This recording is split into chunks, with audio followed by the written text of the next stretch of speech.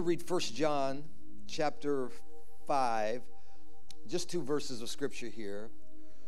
For there are 3 that bear witness in heaven: the Father, the Word, and the Holy Spirit. And these 3 are one. And there are 3 that bear witness in the earth: the Spirit, the water, and the blood. And these 3 agree as one. I want to preach to you for just a little bit today. This kind of titled text, I'm going to call this, "It's Time for Me to Be Anointed." I want you to say it out loud. It's time for me to be anointed. Come on, say it real big. It's time for me to be anointed. Doesn't it feel good when you say that? So before you sit down, get used to confessing it. Just tell somebody around you before you sit down, it's time for me to be anointed. God bless you. Thank you, guys. God bless you.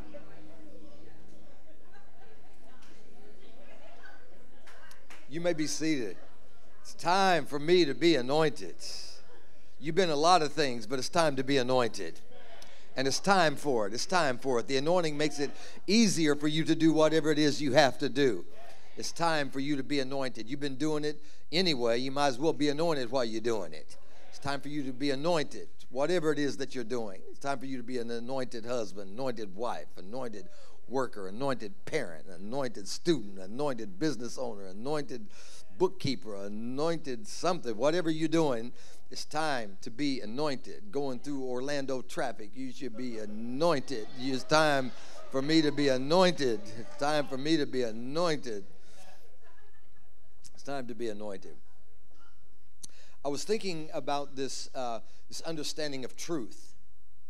The understanding of truth is we should know that truth is objective. Truth is objective.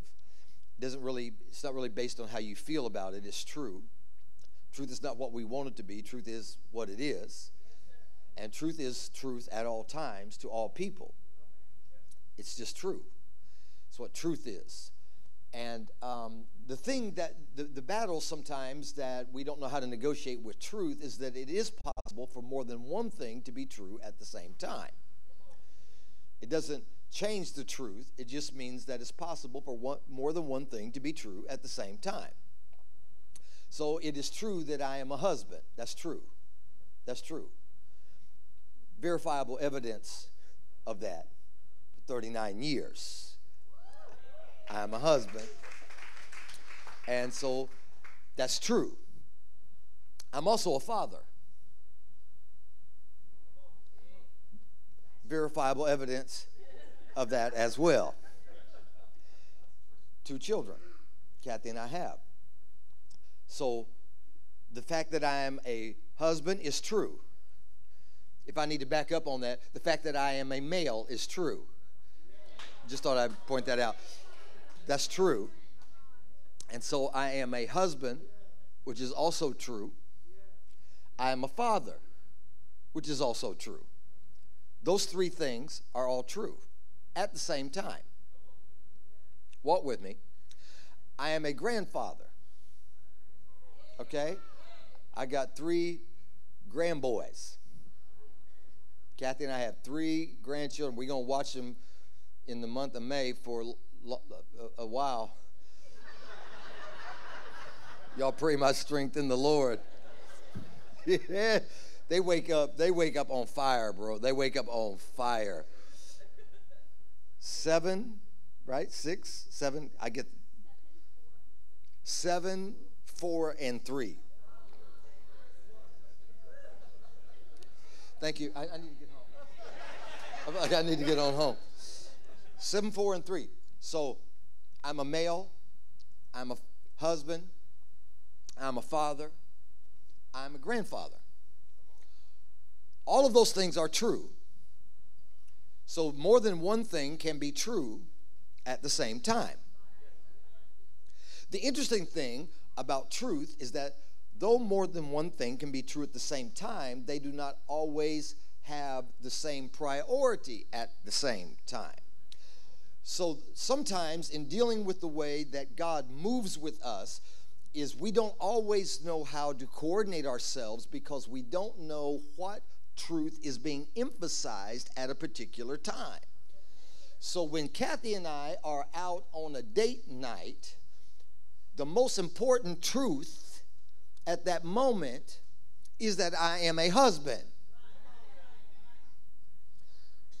In May, when Phil and Meredith go on vacation and we have the grandbabies, the grandboys, then when I'm with them, I am still a husband, but there will be moments when the most emphasized truth will be that I am a grandparent. Are you with me? This has something to do with how we navigate what God is doing in our lives, because we don't always know which truth is being emphasized if we don't know that the importance of the truth that we know is also connected to which truth God is emphasizing in our life at that particular time. Walk with me for just a minute now, because the law of gravity is true. It is true to all people. It is true in all places. It is true in all times. It is true. Gravity. Gravity is true. You can't get away from it. You can't escape it. Doesn't matter how you feel about it. Doesn't matter what continent you live on. Doesn't matter what gender you are. It doesn't matter how old you are. Gravity is true. The law of lift is true. Gravity has to do with weight. Everything pulls towards the center of the earth. And the weight increases the power of gravity upon that thing. I'm not going to give you a physics lesson. The law of lift is how airplanes work. It's based on thrust. It's based on moving at a 45-degree angle, and the fact that gravity is there actually works to cause lift to happen. Both things are true. Are you with me? But the importance of those truths depend on where I'm at the moment. If I am walking across a narrow tightrope suspended between two buildings, the most important truth at that moment is gravity.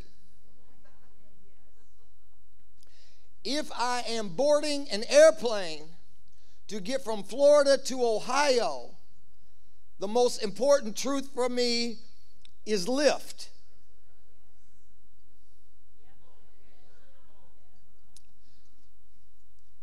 There are truths in the Bible. Let's see how we do. There is power in your shout.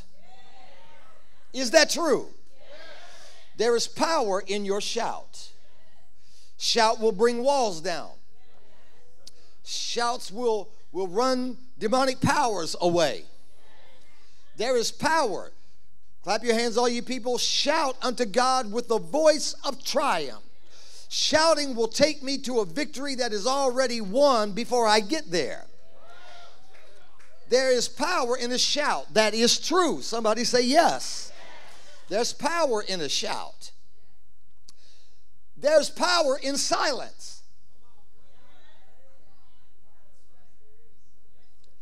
If you don't know which truth is the most important based on where you're at, you're going to shout when you should be quiet. All the men say amen.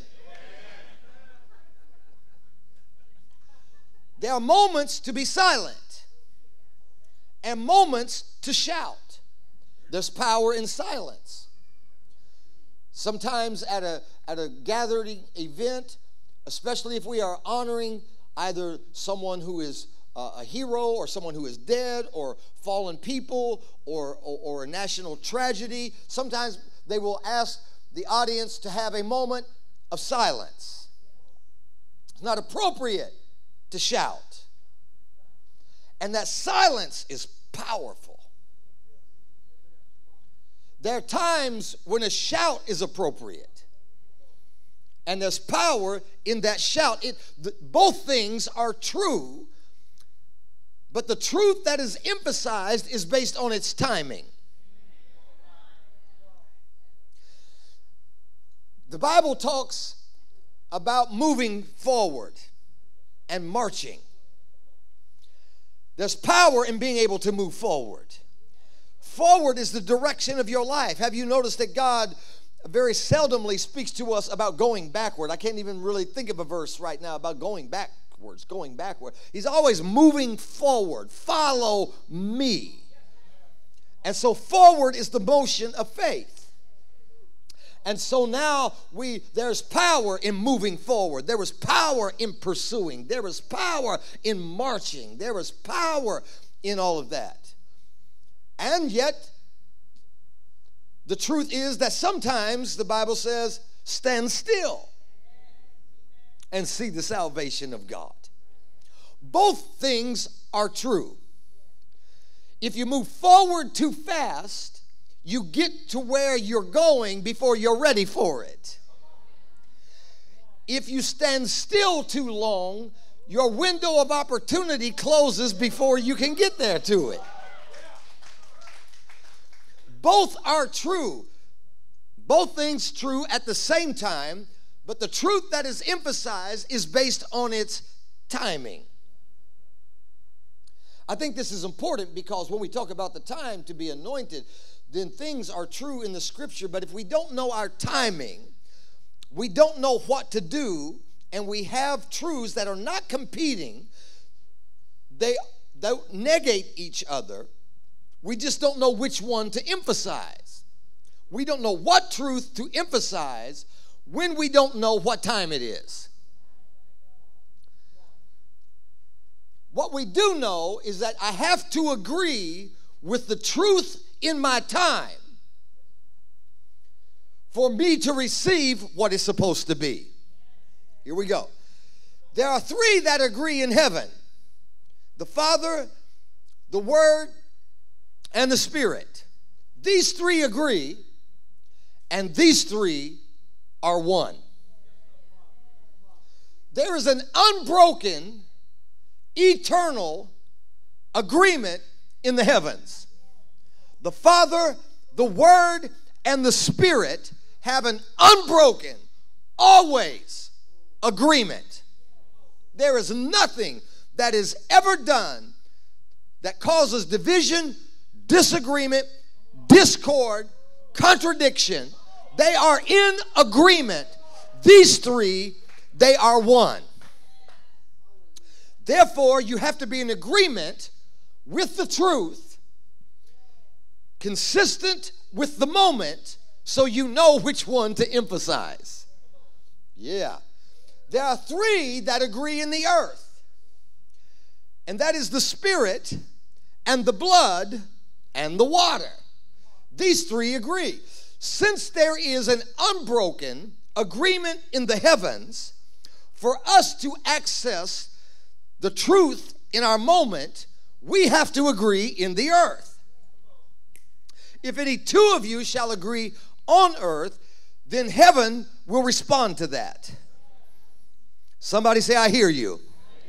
You got to walk with me for just a minute now to understand that heaven is a responsive place.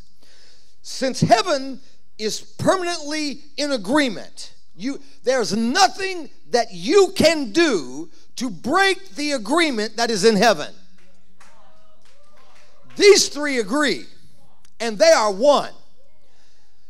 Therefore, the earth, the actions of the earth cause the heavens to come into a responsive state to what we do. Therefore, we have to bring ourselves into agreement with an unbroken agreement to receive the blessings of heaven upon the earth. Because the heavens are not going to change their agreement based on how you want it to be. Because these three, they agree. and they are one. Are you tracking with me? All right, let me walk it out for you this way. So, it doesn't take very long in the scripture to see that there is an agreement between heavens and earth. In the beginning, God created the heavens and the earth. If we take it understanding that the heavens are in agreement, that the earth's responsibility is to be in agreement with heaven, and that the heavens respond to the agreement of the earth. God creates, watch me, God creates water. Still in Genesis 1. God creates waters. He creates, watch how the Bible says it. The waters above, he separates the waters above from the waters below. Have y'all read, that's the first book in your Bible. In first chapter of your Bible. He creates the waters above. Everybody say waters above. And then he creates the waters below. Say waters below. And he separates the waters above and the waters below by what King James calls a firmament. What we call an atmosphere. Waters above and waters below. Now watch this, because we understand then that beginning in Genesis we enter a season of the water. We enter a season of the water because when the earth is without form and void and chaos is upon the earth, the Spirit of God, I heard somebody singing about it today, the Spirit of God hovers over the face of the waters. It does not hover over the land because the land gives no reflection. When God deals with the earth, he wants to see his reflection in the earth, indicating that there is some agreement there. When you look in the mirror, if you see somebody else's reflection, you need to call a priest. So what you see the reflection of tells you that something is in alignment. Something is in agreement. And so the Spirit of God does not hover over the face of the land because the land does not give reflection, the land gives shadow. He hovers over the face of the waters. And now he has the waters above and the waters below that are separated by an atmosphere. Watch me. Therefore, the waters above respond to the waters below. If the waters below come into agreement with the waters above, then the waters above will release what heaven has for the people. Both things are true. They are both waters, but you have to know which one is being emphasized at any given time. We know this because Genesis teaches us then that God has not let there be rain upon the earth because he did not have anyone on the earth to till the garden. But there was a mist that went up from the earth to water the earth. But the waters above were not responding to the waters below because there was no one there to govern it. So it is the season of the waters. And so you can track with that. By the time we get 10 generations later to Noah, Noah now is dealing with an earth where the thoughts of all mankind have become upon evil continually. To the point that God said, I need to start this thing over. And so he speaks to Noah and says to Noah, you know the story, build the ark, it's going to rain. Everybody say waters above, waters below. So Genesis tells us in the 600th year of Noah's life, 2nd month, 17th day. I don't know. After you live for 600 years, why are we counting months and days? I don't know. It's all the same. But it's recorded that way. 600th year, 2nd month, 17th day of Noah's life. Watch this now. It does not say it began to rain. It said the fountains of the deep broke. And when the fountains of the deep broke, then the waters in the heavens came down. The heavens responded to the earth. Waters above, waters below. But since heaven is a responsive place, when the fountains of the deep broke, then the rain from the heavens came. It is the season of the waters. Yeah, here we go. It's the season of the waters. I don't know how far we have to go with it, but you got to see that Moses has the children of Israel, and they come out of 10 mighty plagues, and they come to the Red Sea. And because it is the season of the water, God indicates that something is going to happen in the heavens if the waters will respond. And so Moses stands in front of the Red Sea, and the Red Sea parts open. Children of Israel go through on dry ground, and Pharaoh and the horses are drowned in the sea because the waters cooperate with the man who is in authority upon the earth, because it is the season of the waters. Keep walking with me, because you got to get to where you're going by going through the Jordan. And the Jordan is the passing by, because the water below is the indication that God is dealing with the earth specifically, truthfully, in that time, by emphasizing the truth that the waters below indicate what the heavens will do. And so therefore, it is the crossing of the Jordan to indicate that you will go into a new land of promise. It is the dealing with the waters above from below with the prophet Elijah, who says to Ahab and Jezebel, the heavens will not respond to you. The heavens will close up. The waters above will not respond to those who are below until I say so. And to release that waters from above, Elijah gets all the prophets of Baal up on Mount Carmel, and after all of the prayers of the false prophets and all of those things which you guys already know about, what Elijah does is says, go get me 4 barrels of water. Because if I release waters below, then the waters above, the heavens will respond to it. And when he pours the waters below, the fire falls, and then he says, I hear the sound of the abundance of rain. It is the season of the waters. And so you can track with it. You can track with it. Naaman going into the water, and the axe head floating in the water. It is the season of the water, which is the truth of the indication that God is emphasizing a truth to let you know something. Here we go. When Jesus comes into the earth, and Jesus comes now to emphasize, that's why I want to be clear about this, to emphasize another truth. It is not at odds with the previous truth. It is another truth that takes emphasis based on the time. But to emphasize the new truth, he has to fulfill the old truth. It's going to make sense in a minute. Jesus comes to put punctuation on the season of the water. Jesus comes into the earth, and now he finds himself at John. John is baptizing in the same place, Jordan. John's message is connected to the water because John was born under the emphasis of the season of the water. And so Jesus comes and he says to John, I want to be baptized. John says, no, it'd be better for you to be baptizing me. But watch this now. Jesus knows and teaches us later, according to Luke 16, that amongst those born of women, there's none greater than John. John is the highest ranking person on the earth during the time of Jesus' birth.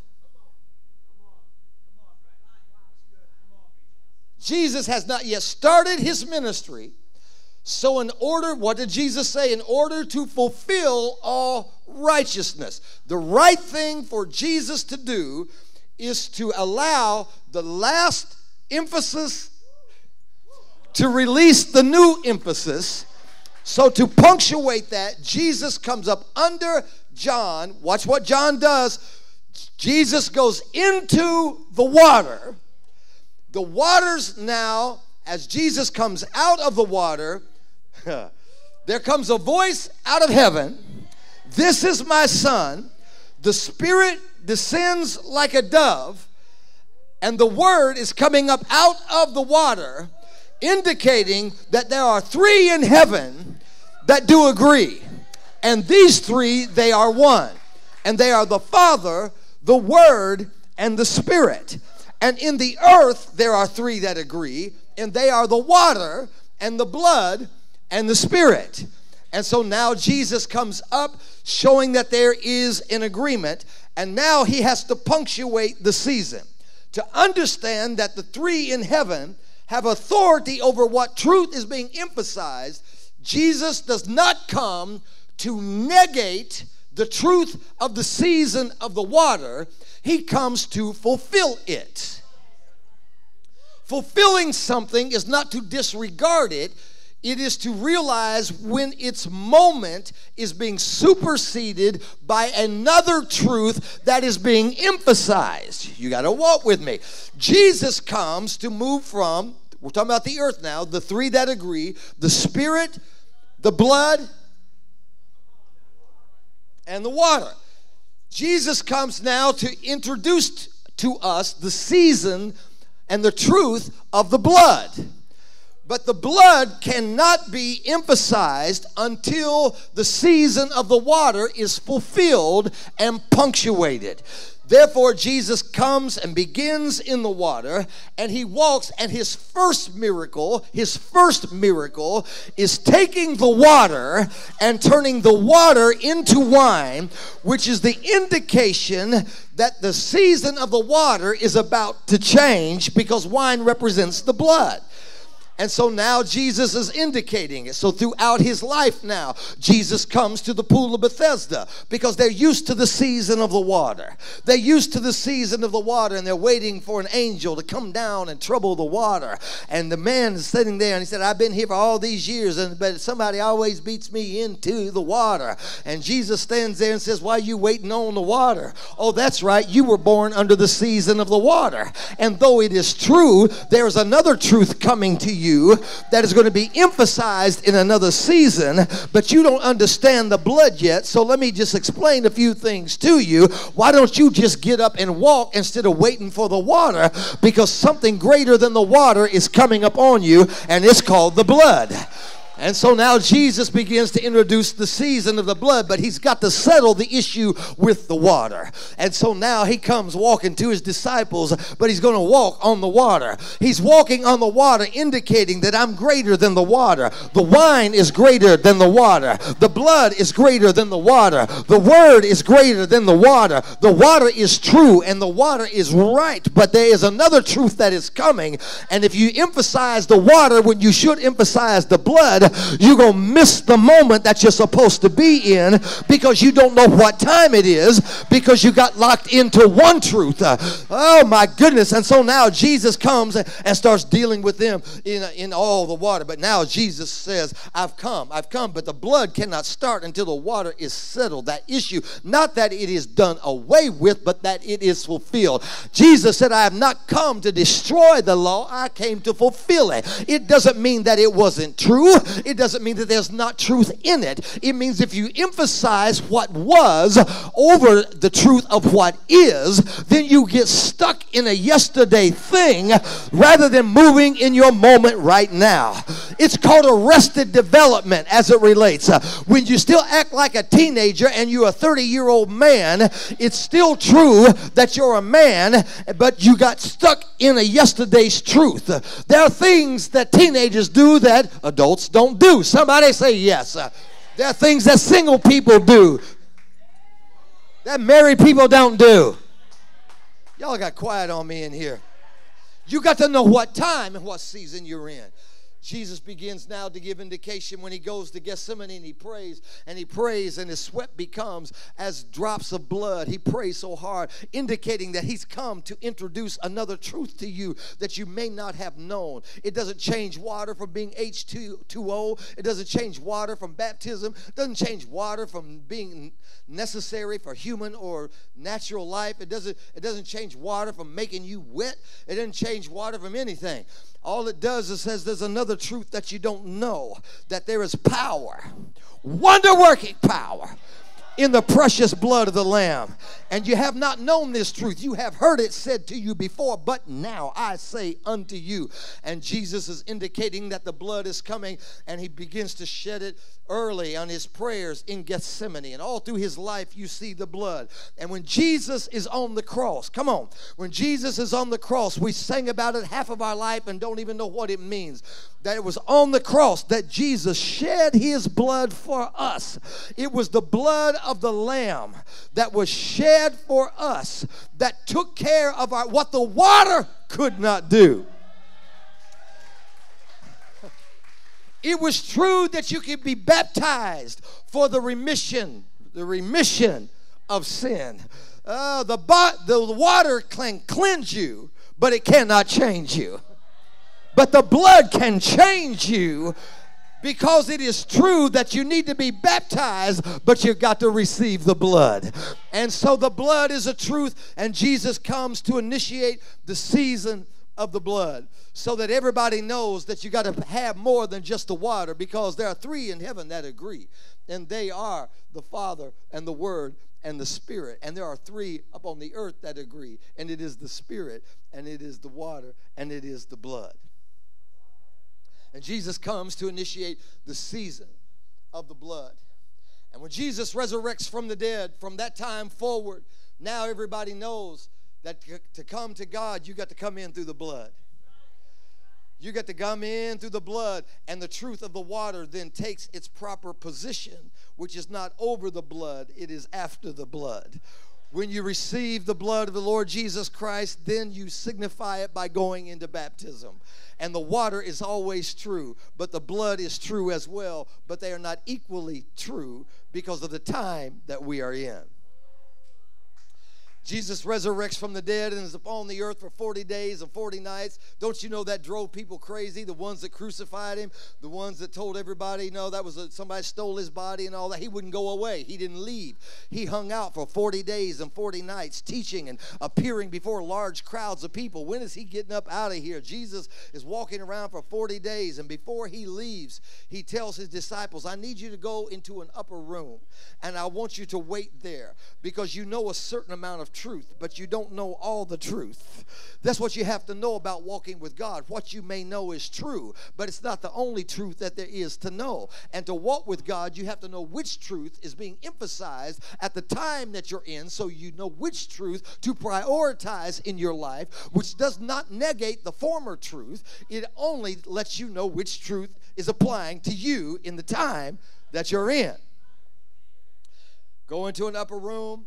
And when you get into that upper room, then you're going to wait to be endued with power from on high.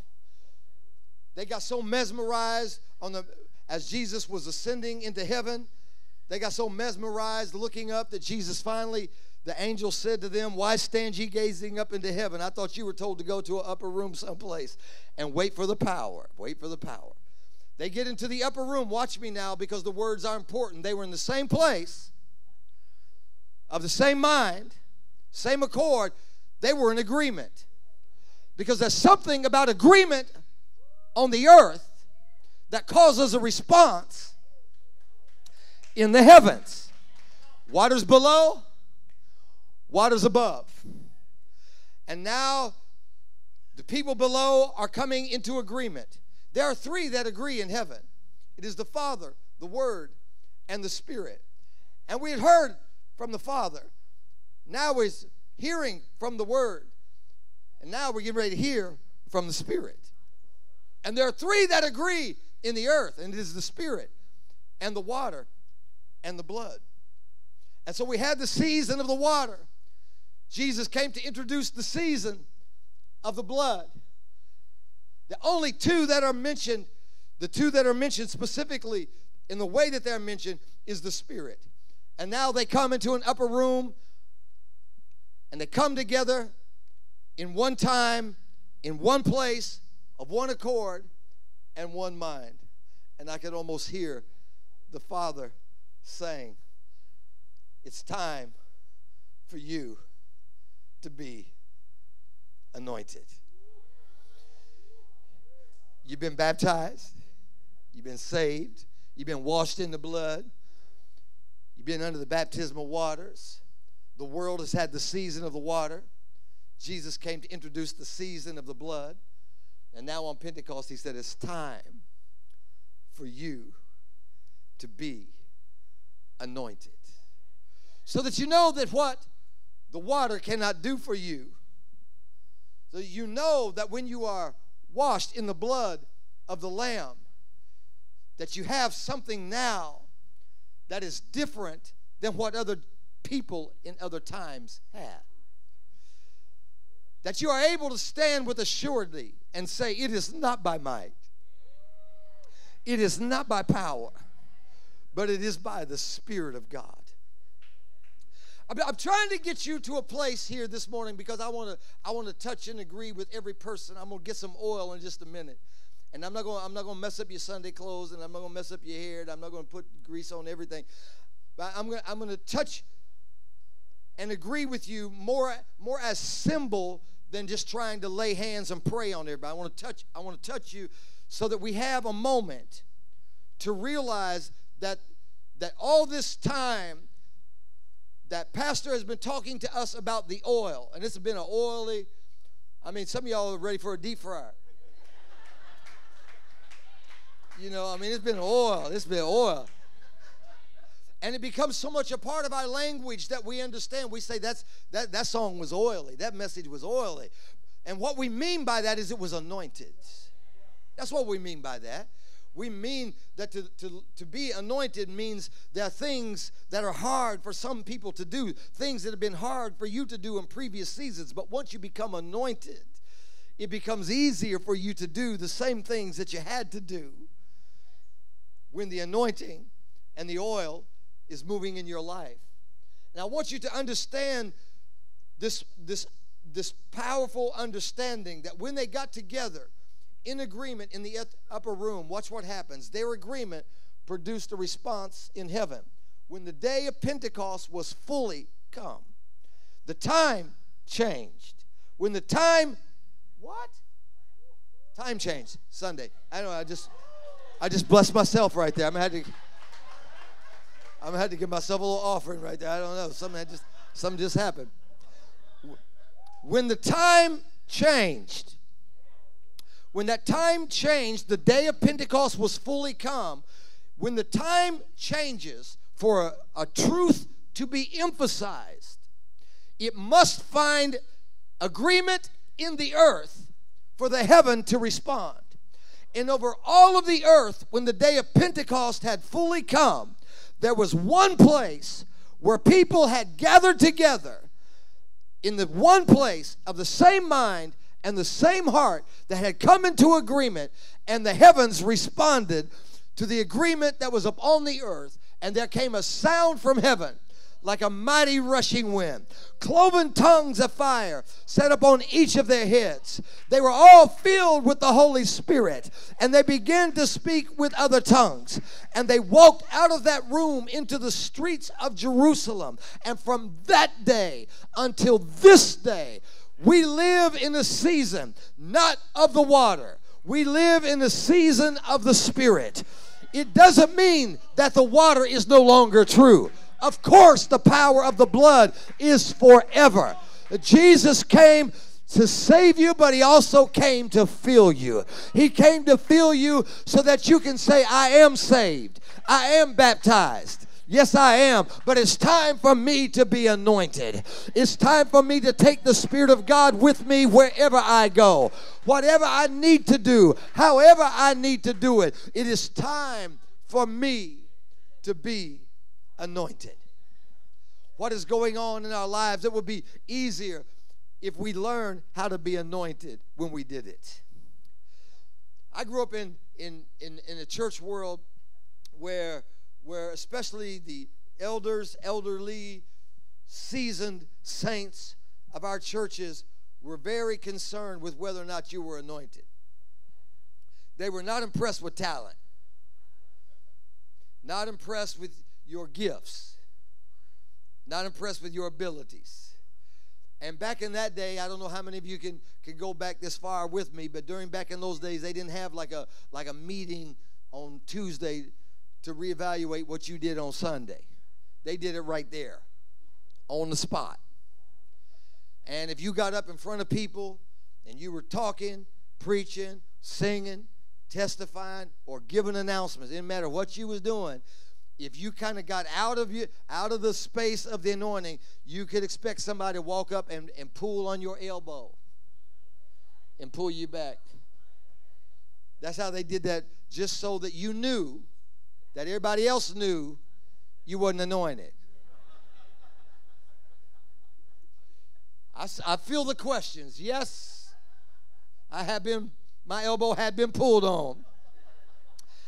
But I'm going to tell you what, somebody walks out on you and pulls on you and says, baby, that was good, that's good, but you need to get into the anointing. When they say that to you and just leave you sit there, it ain't like today. That ain't a 3-week counseling session about how you feel about it and, you know, no, you just receive that right there. You receive that right, and they let you work on that. But I'm going to tell you what it does. Next time you came up, next time you were supposed to get that microphone, you was on a fast, you shut the TV off, you laid on the floor, because the worst thing you wanted to happen was some mother of the church to walk up and pull your elbow and call you out in front of everybody. It produced in me an understanding of what it means to be anointed. But sometimes we think anointing is only for the sacred work of what happens within the confines of a building. It only happens to fivefold ministry. It only happens to people who are staff at the church. It only happens.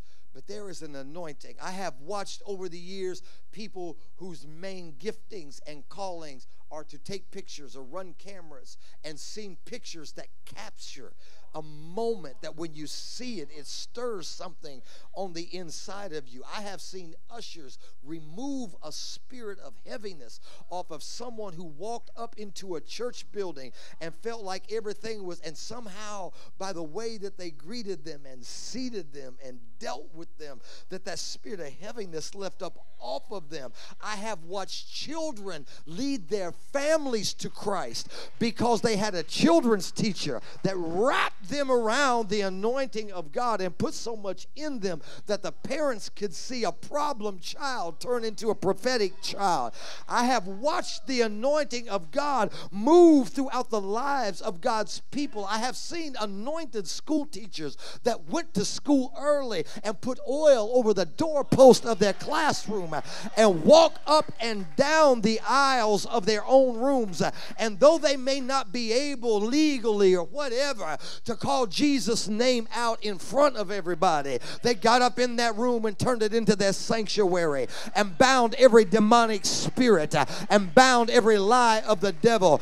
And children that had lived in environments where the parents were fighting each other, where there was domestic abuse going on, where there was drug abuse going on, where they got up and got themselves dressed and had to make their own little breakfast or came without breakfast, walked up into a classroom that they could not define the difference, but that the Spirit of God was there and safety was there and love was there. I have seen anointed people that dealt with whatever occupation they have in life, that because they were there, something separated them and made a difference, because when they came into an agreement with the heavens, because they said there are three that in heaven that agree, and it is the Father, the Word, and it is the Spirit, and there are three that agree on earth, and they are one, and it is the Spirit, and it is the water, and it is the blood. And I'm standing right there with them, and I agree with heaven, and I agree with the earth, and therefore when I pray, thy kingdom come, thy will be done on earth as it is in heaven, I realize that I'm living in the season of the Spirit. Brothers and sisters, it shall come to pass in the last days that I will pour out of my Spirit upon all flesh. He said that we are in this time of the Spirit. This is what Joel prophesied, that the Spirit of God would begin to be poured out upon all people. And we are seeing in our day, I know that what the world is doing, and I know that gross darkness is filling the earth. I know that, but the Bible said when you see gross darkness, it's time for you to arise and shine, for your light is come, and the glory of the Lord is risen upon you. And I believe that we are living in time when God is giving us the truth and emphasizing the truth of the power of the Spirit in our lives. And we've been watching, have we not? People may have different opinions, but we've been watching throughout the land of things happening on college campuses where it's almost like the Spirit was just being poured out and is being poured out. And I say hallelujah. Somebody said, I don't know about all that. You don't know about a lot of stuff. I ain't worried about you. I was going to say hallelujah. You don't even know how to run your remote control. Hallelujah. Praise the Lord. I let the Spirit. It's amazing that you can live in a nation where if there's a school shooting, they want us to pray. Any other time you ain't supposed to pray. Let somebody get shot, now they want everybody to pray. But then when the Holy Ghost gets poured out, people start praying, and we got half the Christians going like, well, I'm not so sure about it. You ain't sure about a lot of stuff. You need to know what season that we're in. We are in the season of the emphasizing that the Spirit of God cannot be blocked out. The Spirit of God cannot be voted out. The Spirit of God cannot be locked out. The Spirit of God cannot be pushed out. The Spirit of God will be poured out upon all flesh, and we're in the times of the Spirit. And I say to you that you got to sensitize yourself to the truth. You got to sensitize yourself to the truth that what is being emphasized in our time and in our day is not your talent, is not your church affiliation in sense of denominations and all of those things. It is not the way you used to do it. It's not what's being emphasized. Denominations are not being emphasized. The Holy Ghost will jump up out of your so-called Pentecostal self and show up someplace else if you get stuck in a season that God is not moving in. You got to realize that the Spirit is being poured out. We got to have more than cute sermons. We got to have more than cute songs. We got to have more than just people who show up to church to check a box for out their week, because this is the time when the Spirit is moving up on the lands. And I want to say hallelujah, because God let you live to see this moment. You're about ready to see the Spirit of God poured out, because it's time for you to be anointed. It's time for you to do the same stuff you had to do. And it used to wear you out, but now you get ready to have victory in it. Now you get ready to have joy in it. Now you get ready to have family salvation in it. Now you get ready to have double breakthrough in it. Because there's an anointing that's coming into your life. An anointing coming into your life. And I'm praying over you on this day. Praying, yeah, just stick with me a little bit. Come on. Come on, let's just be anointed. Let's just be anointed. If you're not anointed, I'm going to come over here and pull on you.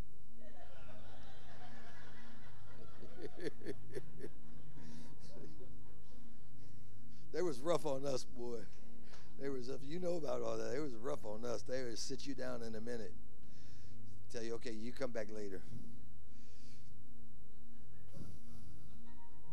Don't worry, we're in a different season.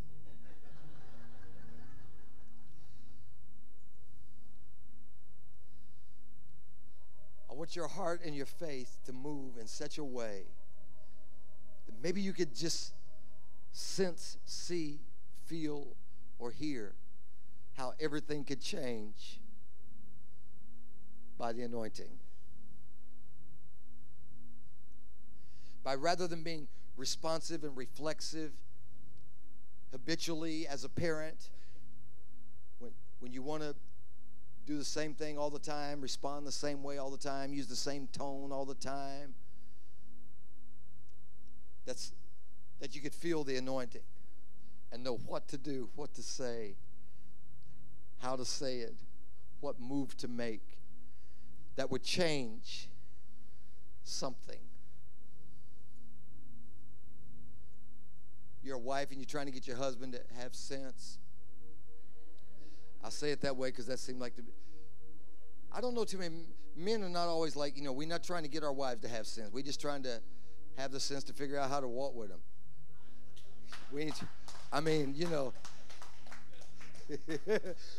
The difference between men and women, we don't have no talk shows on TV about men sitting around talking about women.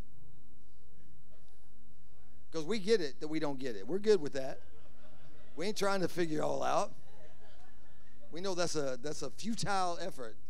That's not our call to figure out. But you have the talk shows on TV and a bunch of women sit around talking about men. This is what men do. Men do that. Okay, that's the difference. But anyway, praise the Lord. Hallelujah. I don't know why you're so mad. I don't know why you're mad.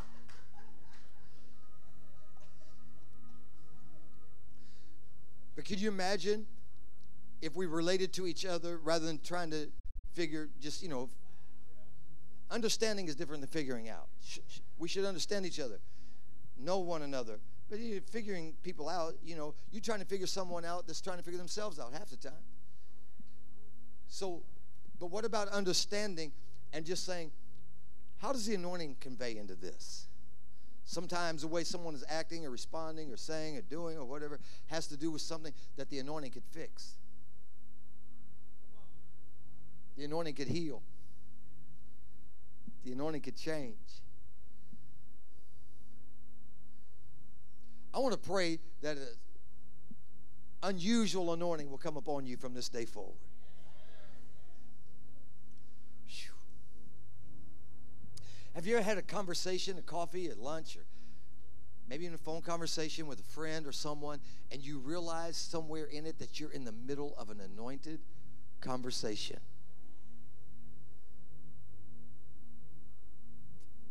And how much different your day was because that conversation was anointed. You just started off by talking about, hey, what's happening? And all of a sudden, it just kind of went into a direction, and you realized God was in that moment. I think being aware to the fact that you are in a time of the Spirit will help us to be more sensitive to it because we expect it. We expect that today somewhere the anointing is on me. The anointing is in me. I can do this because it's time for me to be anointed. It's time for me to rise up in my anointing. It's time for the season of anointing to begin to flow in our churches. It's time for us not to come to church. Our churches all across our land and all across the world, the saints of God come to church and expect the anointing to flow. Expect for a word to be spoken that's going to be like quick and powerful. Expect for worship to take us into the glories and into the praise and into the victories, and expect the gathering and the prayers of the saints to heal the sick and to bless and the lost to be saved, because we know that our truth that is being emphasized is that we are in the season of the Spirit, and it's time for us to be anointed. Stand with me just one moment. Will you, wherever you're at, hands are lifted all over the building.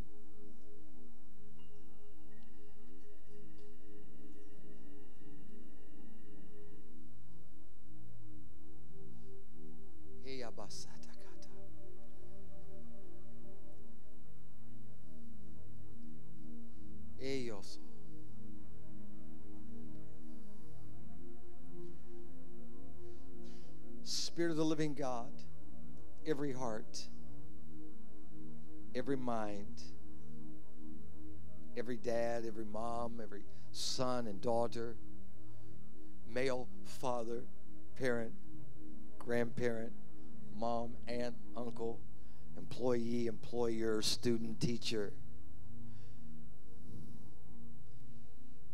Fill us, flow through us.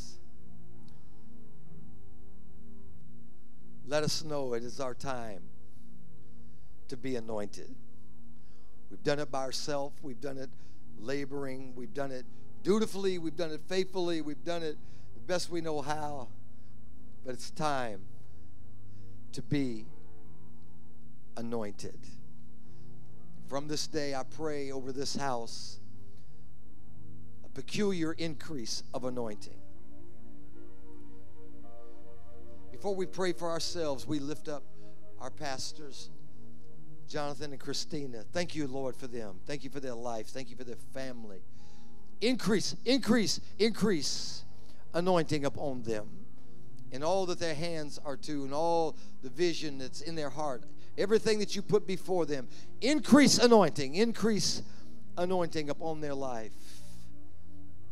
Increase the anointing upon this church. Increase the anointing upon everything. I want to have the boldness to pray this prayer, that you increase the anointing all throughout the land of our country. Of course, globally, but specifically today, we call out our land. We ask you to pour your Spirit upon our land. Holy Spirit, heal our land. Holy Spirit, rain on our fields.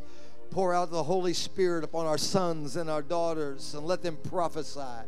Let them prophesy in the streets. Let them prophesy. Pour out your Spirit in coffee shops and in movie theaters and in college campuses and in classrooms. And Spirit of the living God, fall and do a work in our day that would cause your name to be glorified. In the middle of all kinds of things, we lift you up and we glorify you. We magnify you. Let our King be lifted up. Let our